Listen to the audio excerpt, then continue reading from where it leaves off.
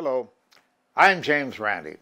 Currently our email at the JREF and at the internet is filled with the news that James McCormick, the man behind the farcical ADE651 device that is being used in terrorist-sensitive areas to sweep cafes, theaters, guarded checkpoints, military posts, police stations, and other facilities for explosives, has now been arrested and charged with fraud.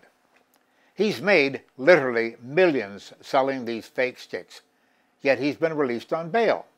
Now, the very best thing we can hope for is that he'll bolt to escape prosecution, become an international fugitive, and be found on an island somewhere in the Pacific.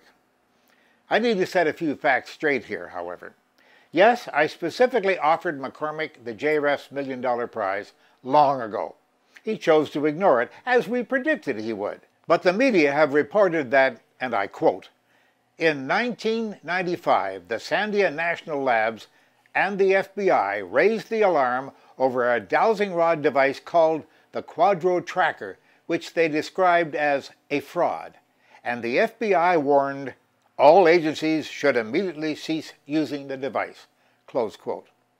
That is quite true, but you should know that the McCormick device is quite the same as all the other fakes, including the Quadro. And the actual procedure by which this FBI action arose is a bit different. I was the one who alerted the U.S. Department of Energy, the DOE, to the Quadro rod, which we'd already tested at the JREF with an operator certified by Quadro using it. Need I tell you that it was useless? The DOE then turned to Sandia Labs in Albuquerque, New Mexico, and commissioned them to do tests on the Quadro. The Sandia examination of the device revealed that there were no functioning parts inside the thing, and that it failed very definitive tests that they performed. Not to my surprise, the media chose to ignore this finding, as did the CIA, the FBI, and any and all U.S. government agencies and authorities. Then I got a call from the FBI. Though they'd ignored the Sandia DOE findings, they'd learned that one of their retired agents had purchased a franchise from Quadro, authorizing him to sell the device in the state of Florida. That got FBI attention. One of their own was being victimized. The fact that other American citizens were being swindled didn't get their attention, but a retired agent did. Well, they moved in on Quadro, and within 48 hours, Quadro was closed down. Why could the FBI not have acted similarly to protect the rest of us? I even got a phone call from an amused FBI agent while they were searching the Quadro offices, who told me that they'd found nothing inside the Quadro rods but a lump of hardened epoxy with very dead ants embedded in it. I think that man might have directed his attention, not his humor, at the guilty parties who were never charged. But the media just today reported, and I quote, "In 2002, a test by Sandia Labs in the U.S. found that a similar dowsing rod device called the mole detector, MOLE, did not work and performed no better than a random selection process." Close quotes. They concluded that it did not work and that it looked nearly identical to the Quadro tracker.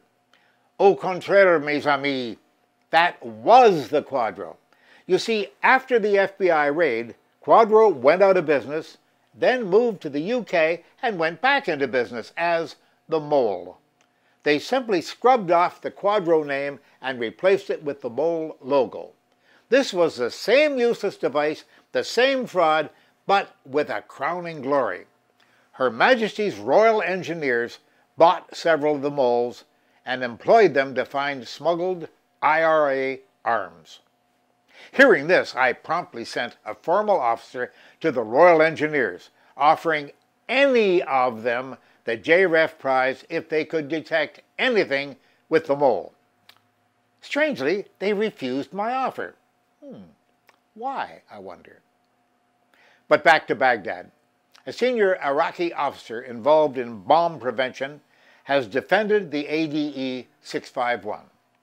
Major General Jihad al-Jabiri who appeared at a press conference with Mr. McCormick himself following a disastrous bombing in which the area had been swept by the ADE651, said that he didn't care about Sandia and that he knew more about bombs than Americans.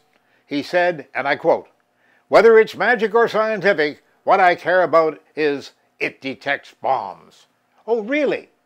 Well, you fat-ass general, why did you subsequently pass on the specific offer I made to you to correct the JREF $1 billion prize? We were prepared to call upon qualified persons in Baghdad to conduct such a test so that you and your flunkies wouldn't lose any wand-waving opportunities. Now I have to wonder, could it be that there's been an arrangement whereby you're the one handling the sale of these fake devices at a vastly inflated price and at the cost of the lives of militia and civilians? Just a question. Curious minds want to know. Hello, General? Now, where did he go? He's running, folks. He's running. They all run. Now, while I'm very happy with the fact that James McCormick has finally been snared by law enforcement, I have to make this appeal to everyone to see that he is firmly prosecuted. He has a fortune from which he can employ the very best lawyers. He can pack up and flee. Let's see that this fraud pays for the grief, the loss of life and despair that he's brought to his customers. And maybe, just maybe, authorities out there will now choose to consult with the James Randi Educational Foundation, right here, or other such agencies who can provide them with advice, data, and expert opinions on the quack devices on which our government and others squander so much money and facilities.